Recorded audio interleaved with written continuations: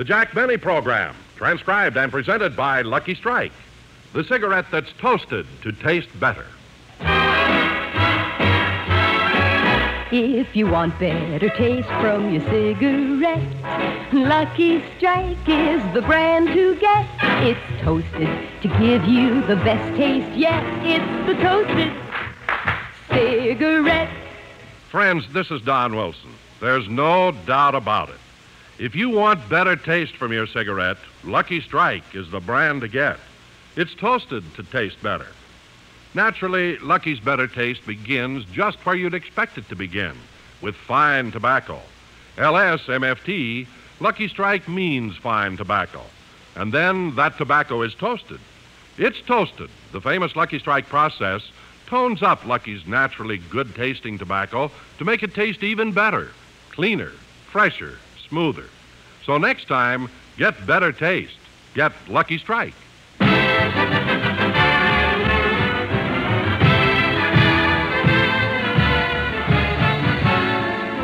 Lucky Strike program starring Jack Benny with Murray Livingston, Rochester, Dennis Day, Bob Crosby, the Sportsman Quartet, and yours truly, Don Wilson.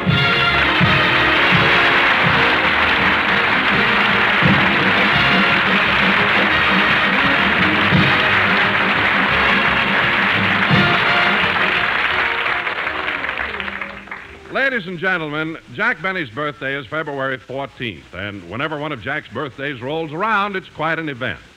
Last year, it was more than memorable because everybody was making preparations, and, well, let's go back to last year and look in on some of them. The regular weekly meeting of the Beverly Hills Beavers will now come to order. The motion before the club is resolved. The Beavers will give Mr. Jack Benny a surprise birthday party, and for this purpose will withdraw our entire treasury of $1.43. I second the motion, Stevie. Thank you, Joey, but call me Mr. President. No familiarity during meetings. Any questions? What is it, Cliff? Well, I'm a new member of the Beavers, and I'd like to know who Jack Benny is. Are you kidding? Don't you know who Jack Benny is? No, who is he? Who is Jack Benny? He's only the greatest fullback that Yale ever had. Gee. Yeah, and he quit football because he was afraid of hurting his hands, and that would stop him from playing the violin. That's right, Cliff. Mr. Benny's one of the world's greatest violinists. Well, if he's the world's greatest violinist, how come I never heard of him? That's because he's so modest. He goes under the name of Yasha Heifetz.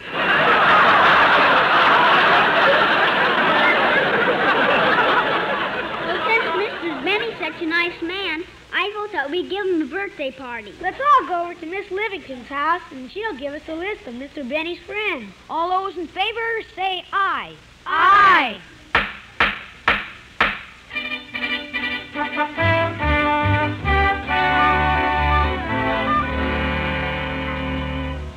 Pauline, have you straightened out the living room? Yes, Miss Livingston. Oh, won't Mr. Benny be surprised when he finds out you're giving him a birthday party? He sure will. Tell me, Pauline, how does my new dress look? Oh, it's lovely, ma'am. Only if I had nice legs like yours, I wouldn't hide them with such a long skirt. Men like pretty legs, you know. Yeah. And to think that for 4 years I hid mine behind a counter at the May Company. But I'm not trying to be glamorous tonight. You know, Bob and Don are married, and Dennis is too young for me, and Mr. Benny's too old for me. Well, I'm surprised to hear you say that anyone is too young or too old for you. Why? Anything between the Boy Scouts and the Townsend Club is okay with me. Why, Pauline, I didn't know you liked men so much. Oh, I do, ma'am. Why, I like them so much that I... Well, you think me silly if I told you what my favorite dream has been for years. No, I won't. Tell me, what is your favorite dream? That I'm a Dixie cup in the New York Giants locker room.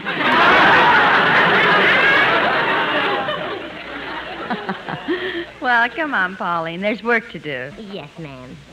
Say, would you please tell me one thing, Miss Livingston? Don't you ever go out with Mr. Benny, just the two of you alone? Occasionally. I remember one very warm night last summer when Jack drove me up to the top of Mulholland Drive. Gee, how'd you make out? Fine. I sold more good humors than he did.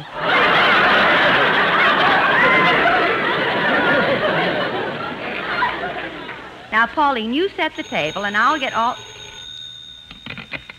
Miss Livingston's residence. Just one moment, please. Miss Livingston, it's the baker. He wishes to talk to you. Oh, good. Hello? Yes, I want the cake delivered as early as possible. How many candles? 39. That's right, 39 candles, and arrange them in the shape of a question mark.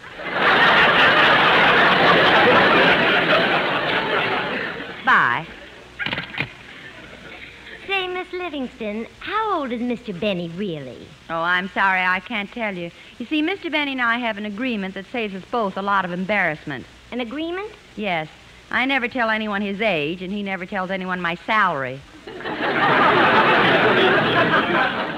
Miss Livingston, if Mr. Benny pays you so little, how can you afford this nice apartment and all your nice clothes and everything? My mother writes for Jackie Gleason.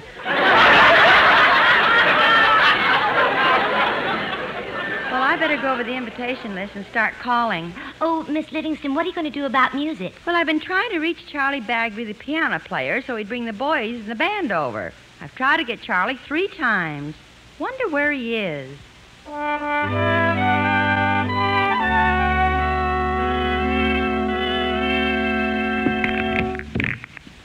4 ball in the side pocket. Watch it now. Yeah, okay, Charlie. Hey, Charlie, how's about coming over to my place for a poker game tonight, huh? Gee, I'd love to, Mel, but I can't. 10 ball in the corner. Well, why can't you come, Charlie? Well, it's Jack Benny's birthday today, and me and the rest of the boys in the band are throwing him a surprise party. 7 ball in the side. Hey, how old is Benny, anyway? Oh, I can't tell you that. Oh, but do you know how old he really is? Yeah, but I can't tell you. 62 ball in the corner.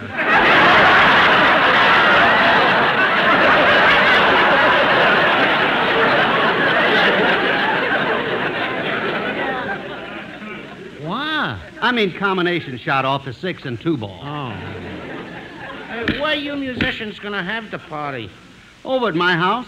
I had a swimming pool put in last month, and I just filled it. Everybody will have fun. Hey, ain't it pretty cold weather for swimming? Yeah, but once you dive in, you won't notice it. Oh, is the pool heated? No, it's filled with old crow. Ah. 13 ball, cross corner. Well, that finishes the game. I beat you 25-4. Yeah. Hey, you know, Charlie, you're lucky having a steady job with Benny all these years and shooting pool like a champ. Yep. You owe me $2. Yeah. Oh, okay. Here you are. But don't you feel ashamed of yourself taking money from a guy who's on unemployment relief? No, you make more than I do.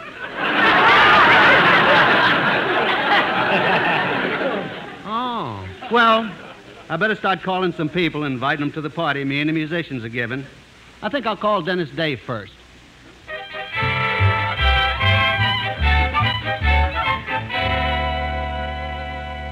Well, gee, Mother, why do you want to leave the house just because I'm giving a surprise party for Mr. Benny? I think you're wasting your money on that mean old man. Oh, now, Mother, that isn't fair. Mr. Benny has been like a father to me. Why, only last week he gave me advice on how to be popular with the girls. Oh, he did, huh? Yeah. He took me aside and said, Dennis, my boy, you're missing a lot.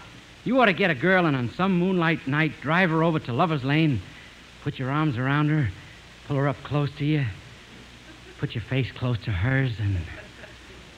Yes? Then what did Mr. Benny tell you? When he got to that part, he fainted.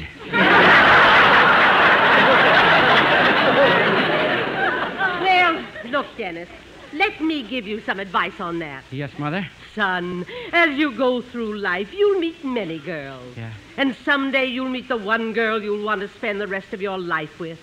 And it will probably be when you least expect it. Gee. Say, Mom, how did you first meet Father? We were matched together in the Golden Glove. Well, Dennis, I've got to be running along now. I hope your party turns out nice. Thank you, Mother. Well, I got to get everything set for the party. Now I better see if I have everybody's phone number. If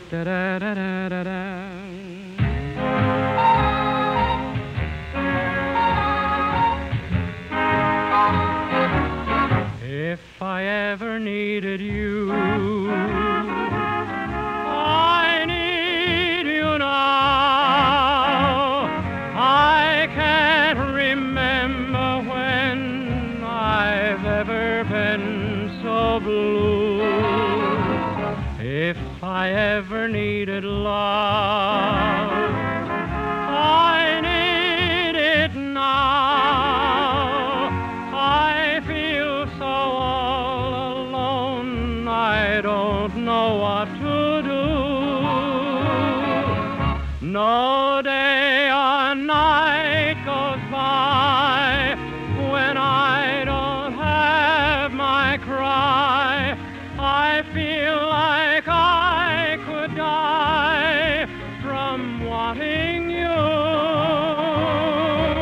I can ease my aching heart, but you'd know how if I ever needed you. I need you now. No day or night goes by when I don't have my cry. I feel like I could die from wanting you. I can ease my aching heart, but you know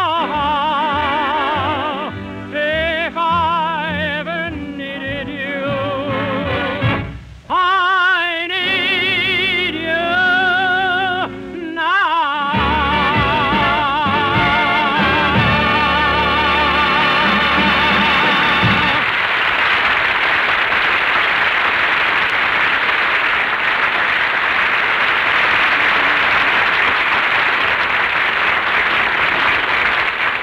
Well, I've got everybody's phone number but Don Wilson's. I want to call him and his wife.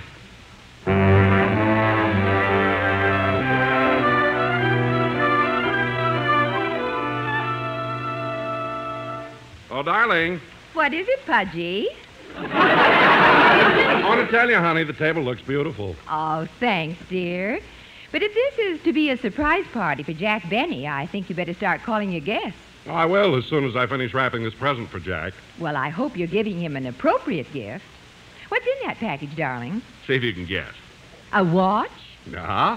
I'll give you a hint. They're round and firm and fully packed, so free and easy on the draw. On the what? Draw. Now, what is it? A box of Crayolas.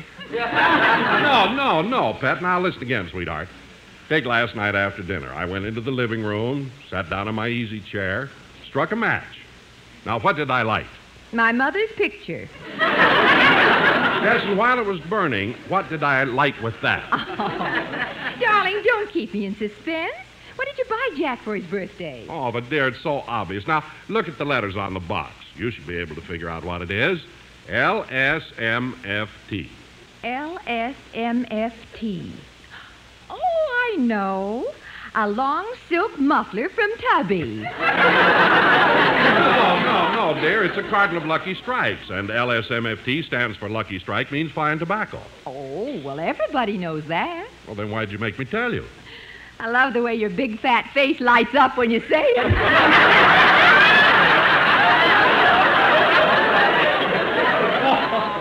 Oh, now, come on, dear. Let's go through this list and see if I forgot anyone.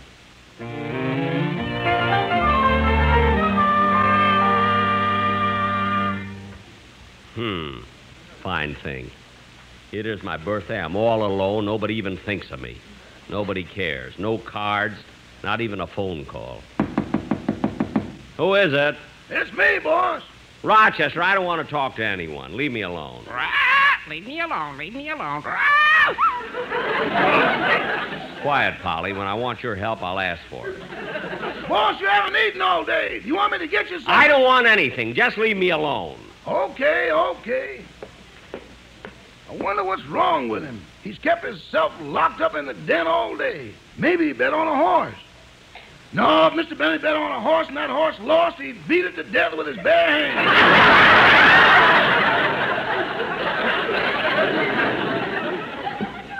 I just can't figure out what's the matter with him.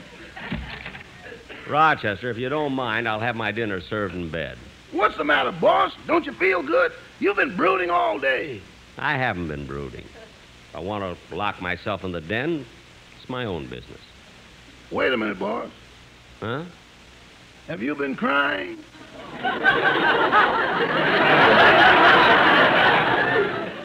Why, what makes you think I've been crying? There's a rainbow in your little blue eyes. There is? I mean, who cares? A lot you or anybody else worries about me anyway. You're wrong, Mr. Benny. I worry about you. Oh, you do, eh? Well, Rochester, what day is this? Saturday? Uh-huh. Saturday, February what? The 14th. Well, doesn't that mean anything to you? Saturday, February 14th. Oh, my goodness, I forgot to put the garbage out.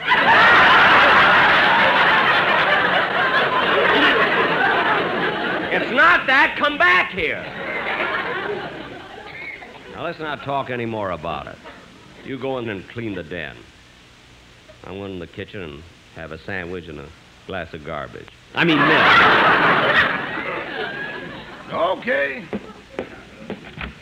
Well, it won't take long to straighten up the den. I'll put these books away on the shelf. Hello. Well, hello, Polly. Here I am, all alone. Nobody cares.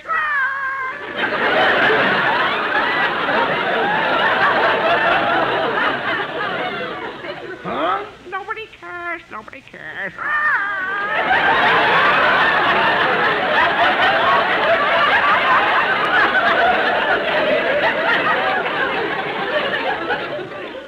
What are you talking about? Today's my birthday. Oh, my goodness, how can I be so stupid? I better go out in the kitchen and fix things up right away. Excuse me, boss, excuse me. Rochester. Wait a minute, boss. Rochester, what are you doing? I'm putting a candle on a cracker. It's Polly's birthday.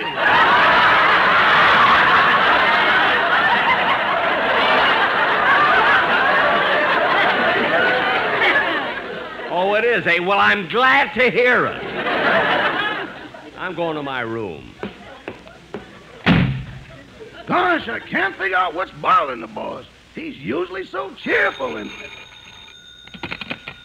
Hello, Mr. Benny's residence. Rochester, this is Miss Livingston. Oh, hello, Miss Livingston. You'll never guess whose birthday it is today. I know Rochester, and that's why I called. I want to give a surprise party. A party? Yes, do you think you can get him out of the house? Him? Certainly. Well, he sure fooled me, laying an egg this morning.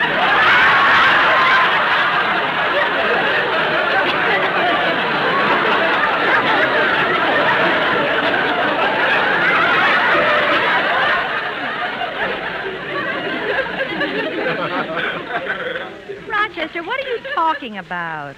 The parrot. Parrot? It isn't the parrot's birthday. It's Mr. Benny's birthday. Oh! So that's why he's been feeling bad all day. He thought everybody forgot about him. Oh, no. When I called the gang, I found out that everybody was going to give him a party. So we all decided to come over to Mr. Benny's house and surprise him. Well, bring some food with you. The time lock doesn't open the icebox till 6 in the morning. Don't worry, we have food. You just get Mr. Benny out of the house for a little while, and don't let him suspect anything. Okay, Miss Livingston, and leave it to me. I'll get him out of the house, and I'll be clever about it.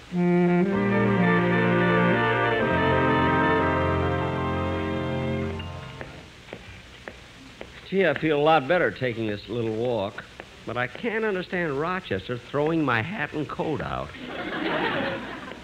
When I went out to get him, he slammed the door. Gee, I've been walking for about 40 minutes now. I'm kind of tired. think I'll walk across the street and get on a bus for home. Fine birthday up. Gee, look at this theater marquee. Now playing The Horn Blows at Midnight. I guess they're reviving it again on account of the Academy Awards.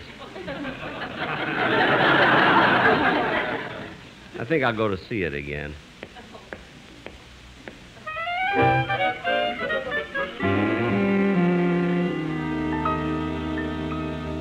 Rochester, we've been here 4 hours now. If Mr. Benny only went out for a walk, why isn't he back? I don't know, Mr. Day. Well, I've waited long enough. I've got to go home. Me too. I wonder what happened to the boss. Yeah.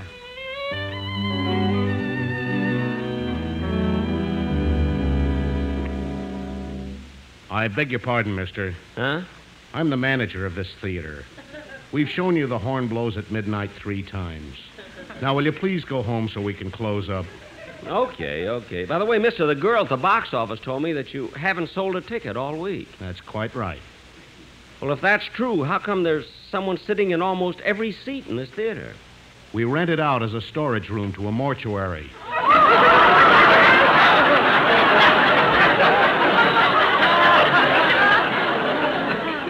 A mortuary?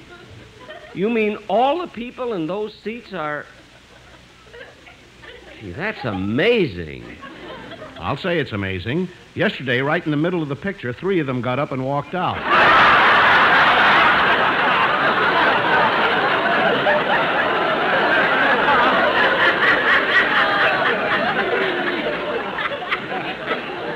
Gee, I wondered why the guy at the door didn't tear my ticket.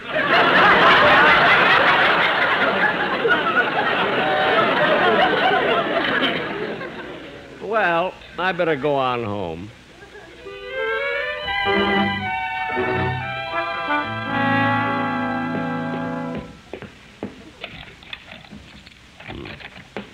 Coming home to a cold, dark house. What a birthday this was. Fine, loyal gang I've got. I got a good notion to fire every one of them. If I had any talent, I would. Yeah, I'm tired. Well, I might as well go to bed. Now, who can that be at this time of night? Hello? Hello, is this Jack Benny? Yes? Oh, this is Western Union. We have a singing telegram for you from your sister in Chicago. Oh, a singing telegram from my sister, eh? Well, that's cute. Go ahead. Here. Happy birthday to you. Happy birthday to you. Happy birthday, Jack Benny. Ha, ha, ha, ha.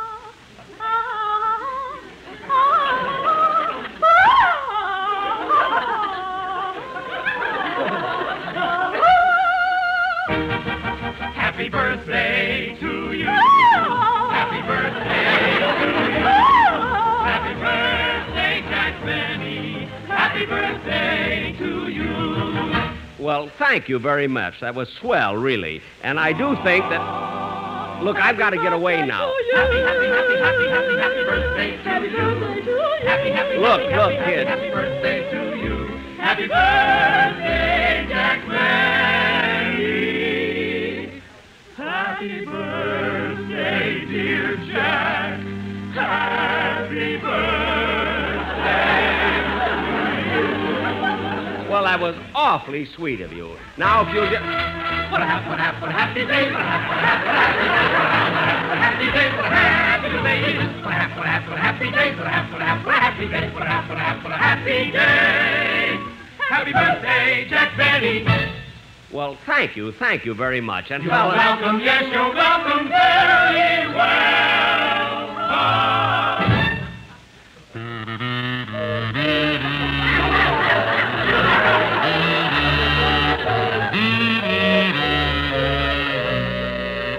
Happy birthday to you.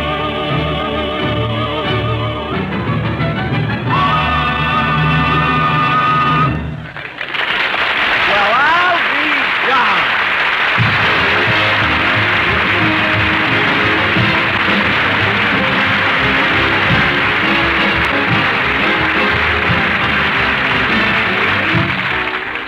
Jack will be back in just a minute. But first, a word to you smokers who are looking for better taste in a cigarette. If you want better taste from your cigarette, Lucky Strike is the brand to get. It's toasted to give you the best taste yet. It's the toasted cigarette. They take fine. Tobacco is light. Tobacco is mild. Tobacco too. And it's toasted, yes, it's toasted, because the toasting brings the flavor right through. So to get better taste from your cigarette, Lucky Strike is the brand to get. It's toasted to give you the best taste yet. It's the toasted cigarette. Friends, if you read the comics, I guess you know all about Little Iodine. The fellow who draws Little Iodine is the famous cartoonist Jimmy Hatlow. He's got another comic strip, too, called They'll Do It Every Time. Well, Jimmy Hatlow's cigarette is Lucky Strike. Jimmy says, yep, I'll do it every time. Light up a Lucky because they taste better. Friends, many millions of people smoke Luckies because they've found that Luckies taste better, too. A Lucky tastes better because it's toasted to taste better. Of course, Lucky's better taste begins with fine tobacco. Fine, light, naturally mild tobacco. And then that fine tobacco is toasted. It's toasted. The famous Lucky Strike process brings Lucky's naturally mild, good-tasting tobacco to its peak of flavor, tones it up to make it taste even better, cleaner, fresher, smoother. Yes, that's why Jimmy Hatlow and millions of other smokers will do it every time. Light up a Lucky. Why don't you light up a Lucky, too? Remember, it's toasted to taste better.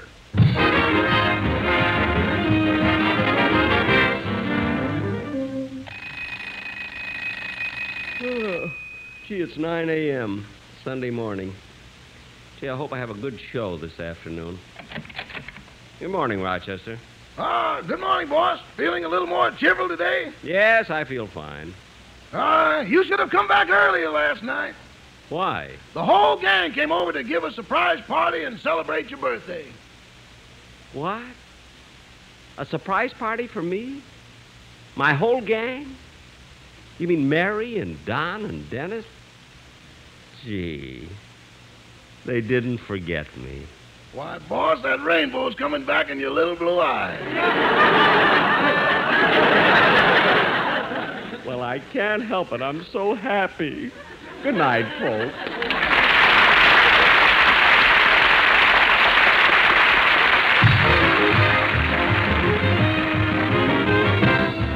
The Jack Benny program is written by Sam Perrin, Milt Josephsberg, George Balzer, John Tackerberry, Al Gordon, Al Goldman, and produced and transcribed by Hilliard Marks. Filter smokers, here's the true tobacco taste you've been looking for. Filter Tip Tarleton gives you all the full, rich flavor of Tarleton's famous quality tobacco, and real filtration, too.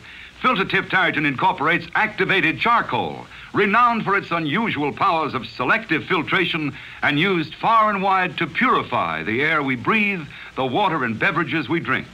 Look for the red, white, and blue stripes on the package. They identify Filter Tip Tarleton, the best in filtered smoking. The Jack Benny program is brought to you by the American Tobacco Company, America's leading manufacturer of cigarettes.